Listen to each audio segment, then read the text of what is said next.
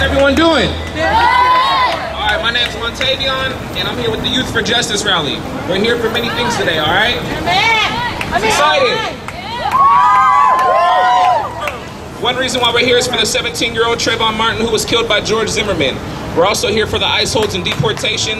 And ICE hold is when the prisoners are held longer than their sentence, and ICE is called to deport them. ICE stands for Immigrations Customs Enforcement. I would also like to say we are in solidarity with the prison hunger strikes. We're also here for the prison hunger strikes that the youth and adults have been fighting for better education and treatment since July 8, 2013. We also have a co-worker of mine, Alondra, who was also not eating for multiple days. You guys give it up for Alondra. Thank you. And that's about it. Rebecca and Precious are going to be with the open mic sign-up sheet. If you guys want to go ahead and pass that around. All right, the first 10 to 15 people will be going. The list is you have 3 minutes for an open mic, a speech, or a poem, but after 3 minutes and 10 seconds, we will cut you off with respect. To get your name on the list. All right, let's start with the chants. You guys ready?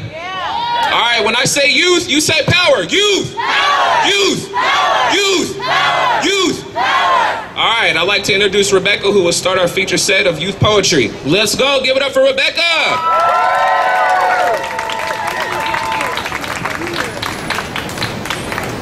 Okay, how's everybody doing today? Yeah. Okay. My other co-worker's not here right now, but I'm going to start it off anyways. Okay, so... tired of being told what to do, tired of being told where we belong, tired of being told the jobs that we can have and the jobs that we deserve. All we want is to make a living. 9 times out of 10, the spot's reserved. For who? The white man? Who 9 times out of 10, my life you overran? Don't expect me to become nothing, not even a handyman or an anchorman. Hell, I'd be lucky if you let me become a serviceman. When I take a risk to step out and be something of myself, I wonder if it helps to only care about yourself. Don't think about himself or herself, but only thinks about oneself. But as I exhale, my heart dwells on giving my farewells. But since I wasn't given a chance, I let my lips yell, I love you. Run away. Don't make the same mistakes that I did. To be sucked up by their smooth words and deceiving lips, because they only take your life and see you as a crook. So I wait for another chance to be released, or the racism rate to be decreased. Because regardless, I'm still a human trying to make it through. Only wish you knew, or could see my point of view. All I ask is for one foot in my shoe. Why do this to us? I must ask. I would say that it's okay, but it's not right to be treated as an outcast. But I learned to walk away from a friendly face in power because I learned that it's just my enemy's mask. And at this time, I'm going to listen to it because I really do care. It goes like this.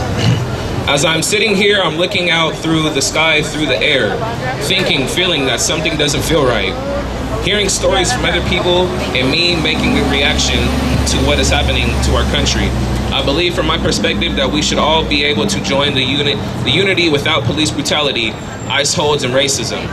We were the first to come to this country. We didn't kick no pilgrims out. You guys kicked us out.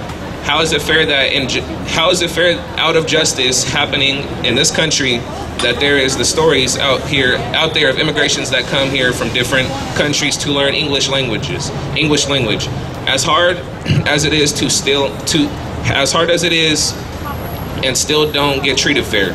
They should stop deportation. Stop police brutality. Stop everything that tries to prevent different races from uniting. Who wants to unite? All right. And now I'm gonna bring up my friend Marquise, who's gonna say his poem. Give it up for my friend Marquise. Criticized and critiqued, manipulated and disrespected. It's the life I live, nobody else is tested. When all fails and nothing seems to work, I feel like I'm about to simply fucking burst. Placed in a world that is controlled by some misconception, nowadays everyone's too quick to go grab their weapon. What happened to the good life? The life with no worries. That life that I swear could have came about a story.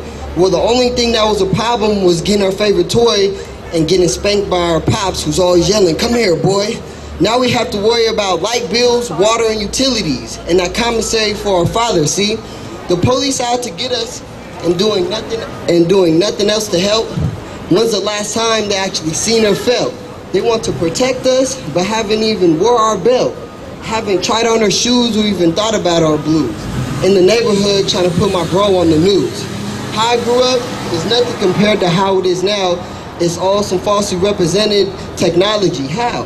How can you be 12 years old and like really not mature, but this social media has you talking to a Chester? The molester is his last name, B. The media is foul, how can't you see? But that's our generation and how our world is today, so you can either be accustomed to it, fight back, or pray. But at the end, what makes you a better person at the end of the day?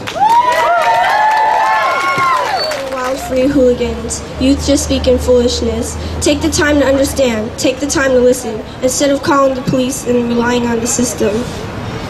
The system is up to no good. There is no justice for Trayvon or John, because all they want to do is send us to prison. And all we want to do is send the real murderers to prison. We can't even have some justice because the police don't listen. I guess we are young, wild, free hooligans, but at least I can make myself free by saying this. So for right now, open poetry, my bad. How many people are on the list? Name one, name one. Dakota. Dakota, where's Dakota? Give it up for Dakota, everybody! Come on, Dakota! All right. Got 3 minutes, bro. Word. What's up, everybody? How y'all doing today? I have to say, the most dynamic and beautiful organizing that's happening across the country right now in response to this verdict has been by young people of color.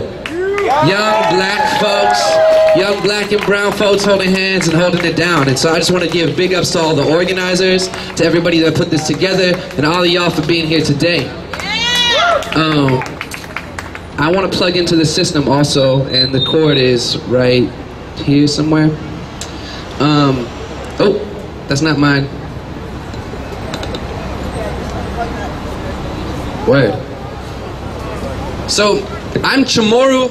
I'm from the Marianas Islands, which are an unincorporated territory of the United States, aka a colony. And I guess I bring that up because I just want to be clear that the United States federal government, since the beginning, has been about criminalizing, murdering, and enslaving black and brown, that is, indigenous people, all across the planet.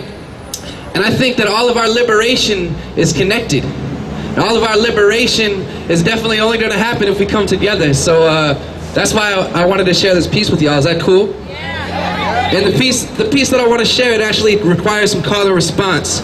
So I'm going to say liberation. And then I want y'all, no. Y'all are going to say liberation. I'm getting confused. It's gonna be a little bit tricky. I've only done this successfully twice, but I believe in y'all and I believe in us, all right?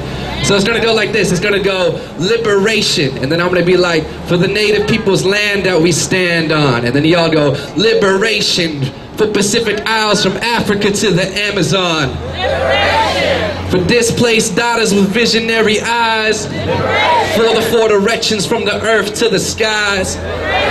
Yeah, word, y'all got it, y'all got it. So we're gonna try it on beat and it's gonna be perfect. Is that cool? Yeah. All right. Yo. Take it. All right. Starting over the beat again. Alright, y'all ready? You're gonna say liberation when the beat drops. Is that cool? Liberation for the native people's land that we stand on.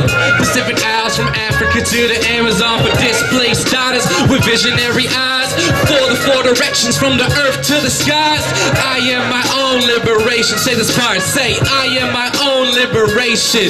Say, I am my own liberation. Say, I am my own liberation. Yo, my own liberation is why I'm wearing my Sanahi.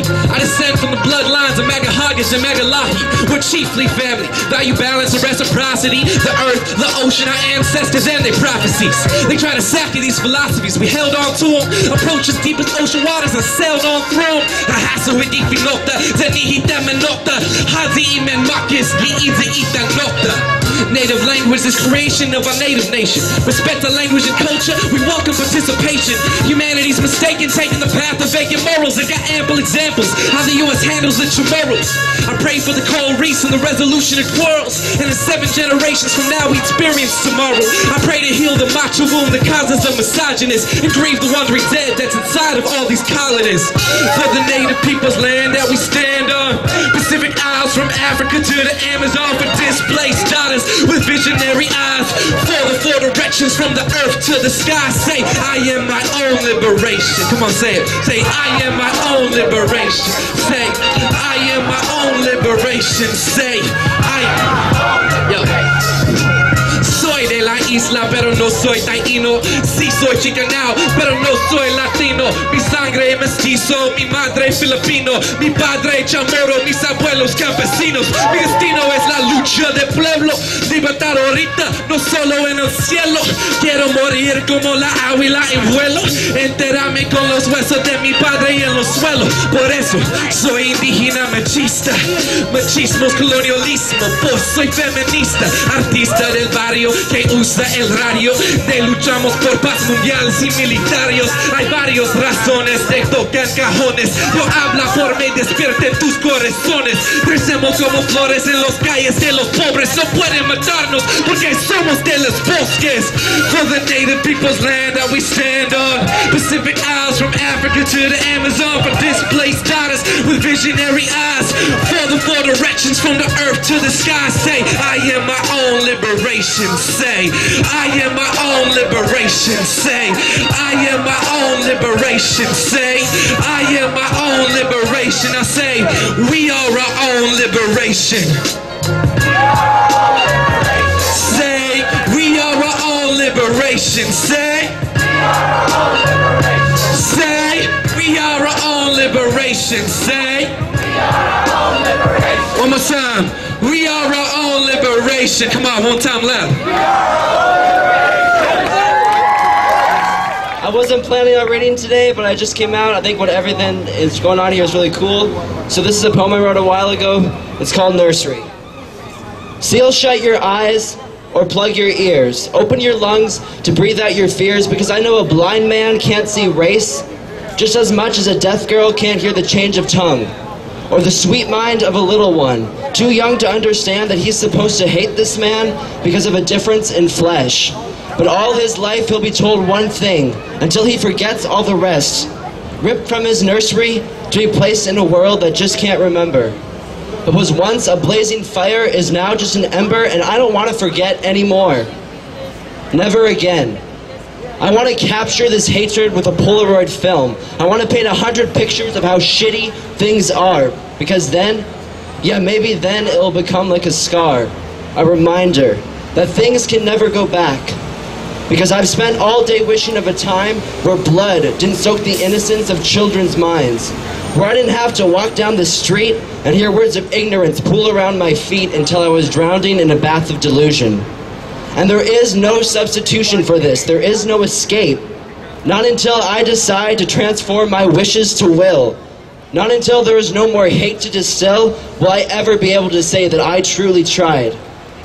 And when I can stand and storm the trenches of intolerance, then I will know in the back of my mind that I have done my part.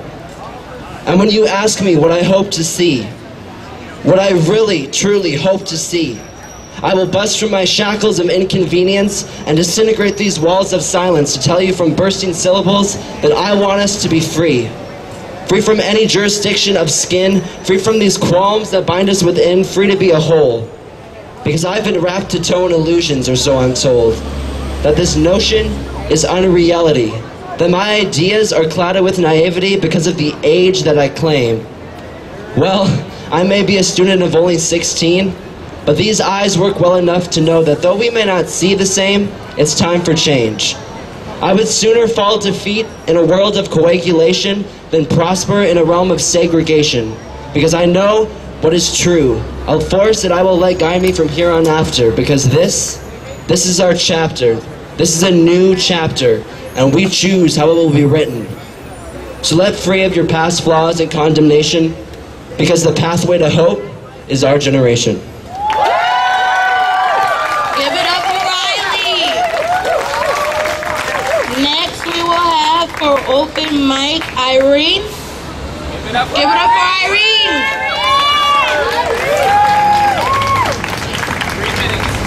Hi, you guys. I just want to say you're doing a fabulous job. I'm just so proud of you all as youth getting organized.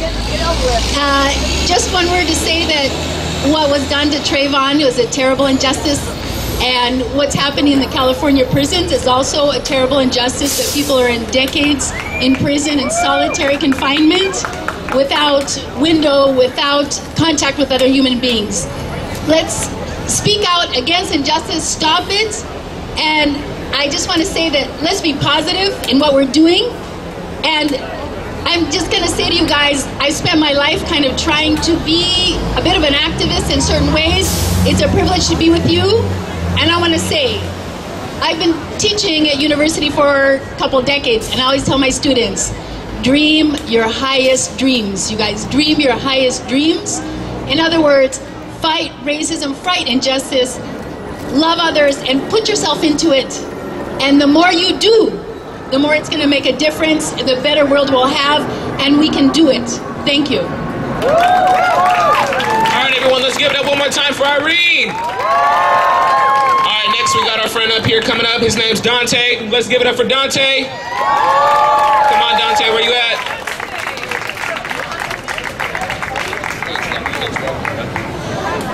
How y'all doing? Got a little poem for y'all, so let's just get it cracking. It's called Push. Don't push me, cause I'm close to turning palm lines to the rocky road of Knuckle Junction. Right now, my people on that steel on their waist, robbing steel from your granny place. Keep a razor in your face, got that fire just in case. Keeping the knife in the case, got something silver if you want to taste, and it ain't no spoon, bro. So don't push me, cause I'm close to showing you what the weight of this melanin plus the weight of this world plus the weight of this fierceness is by dropping waves of fists like fuck your patriarchy, fuck your isms, and fuck your gentrification. It's only a matter of time before you step on the wrong toes and your bike ride through Squire Park turns into an ass whooping in the CD. So don't push him, cause he's close to unemployment, graduation, peer pressure, drugs, and violence. Stereotypes screeching symphonies in his ears like violins. Walking around like a target got his back, cause he's black, moving crack, making up for the money mom's lacking. He knows he's hurting his community and he wants to take it back, but he has to keep the lights on so he can stay on track, cause he was never good at ball and he never could rap, so he has to push back the way his daddy used to before Ma had to pack up and leave to stay with grandma so y'all wouldn't have to get caught up. So don't push her, cause she's close to stress, depression, anxiety, pressure from not only being a black woman raising black children, but from the media, family, so-called friends, enemies, and strangers holding fear in her knees and back that her children will end up like the sidewalk chalk angels that she used to walk streets with every day. Someone is gone. Today's autopsy was yesterday's presence. Yesterday's presence is today's memory and grief, which is why she, he, me, we are afraid to watch the news. If we are not dying, we are doing the killing, and we are tired of being told to be afraid of ourselves, our community, our food, of everyone and everything. So don't push us like the vertebrae in our spines don't spell out survival down our backs, like we haven't been pushed our whole lives across countries, across oceans, through fields and homes and streets and days and nights and prisons and shelters, pushed emotionally, financially, physically, spiritually. Our whole lives we have had to push back, so push back, because if you don't, they will continue to push broom you like a storm of confetti corpses. Push back, because the devil is standing on your neck and he's not even bigger than you. Push back like your mother, push back like your grandmother, push back because we have to, because we can. Push back like this is a competition on how many mountains you can move. Push back for the days you cried, push back for the days your ancestor died. Push back like the tide, push because complacency ain't cute. Push because your birth, my birth, their birth, our birth, and this revolution starts with one. Alright, thank you, Dante. Alright, you guys make some noise for our friend Cody. Let's go! Where's Cody at? I just want to talk to you about, well, pretty much since the beginning, America has been, since the very beginning in the 13 colonies, they have explicitly made very clear that they globally want to Americanize everything. And by Americanize everything, I mean they want everyone to think like white males, like what I am right here. This is what the American dream is right here. To look and think like me, to be big, important businessmen that don't have any culture outside of your own. And if you try to have a culture outside of your own, we'll come to your country and we'll kill you. And I just want to talk to you guys about how institutionalized racism still continues. All this is continued under this whole entire blanket idea that everyone's the same. That's the number one argument everyone wants to make, is they want to homogenize us all into one thing.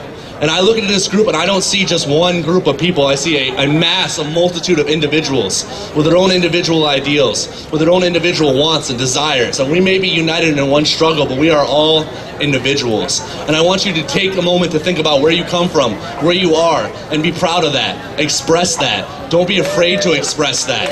Be that. Don't let someone else tell you that you can't be that you have to be a businessman, that you have to be successful, that you have to make money, that you have to do all these things. Because indigenous people struggles all over this world outside of my own, because I was given the luxury and the privilege of being born the way I was, and I did not get a choice about that.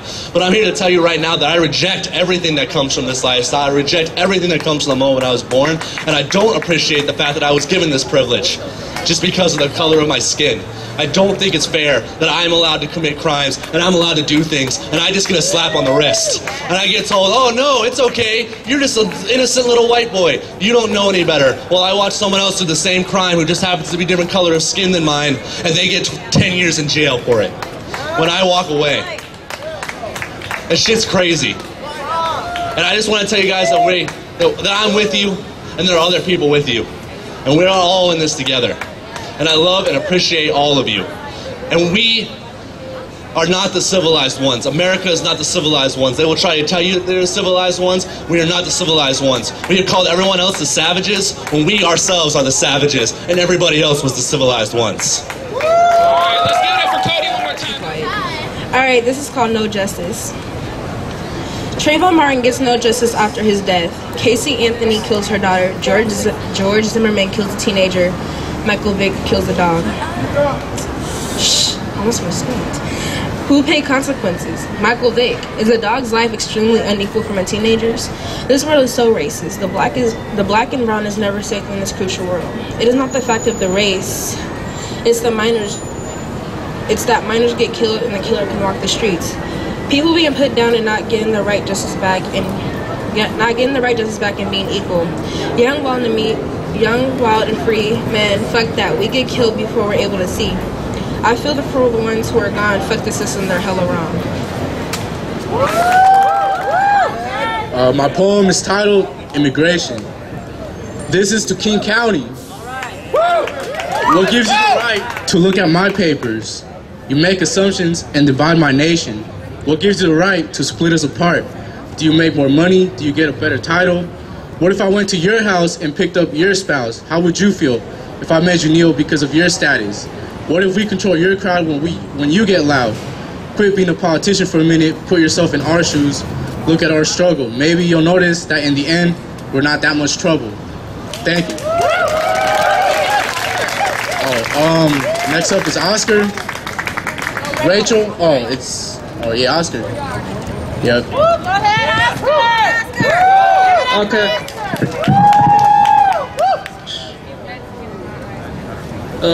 Yeah, this one I'm about to read is the same thing, you know. The title is Ice.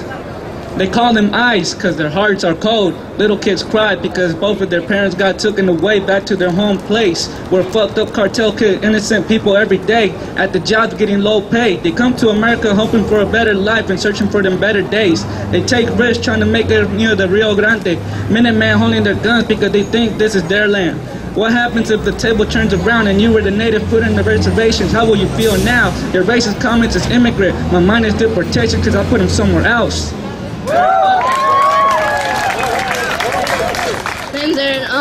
This poem is about ice. Ice and I don't see how you can sleep at night when children are being ripped from their beds because of their papers and status. Because of those ignorant bastards who are putting our loved ones away.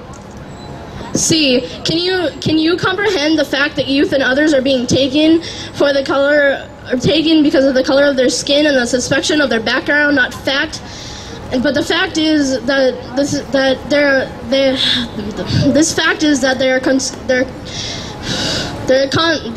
constraining our freedom of those deserve it the most. E, eventually people will. Even if they aren't illegal, they still find some way to send them away for no real reason. Eventually people will rise up and show support of all races, and that's now. fuck ICE holds.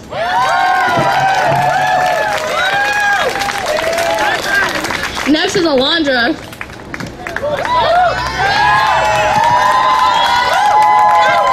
Hello. My name's Alondra, and I'm here to speak about ICE and how it has been an injustice to our people. I'm Mexican personally, and I'm here to talk about how people get arrested from DUIs and all these small things, and then they end up getting deported back to their home country that they came from because they wanted a better opportunity for their kids and their families.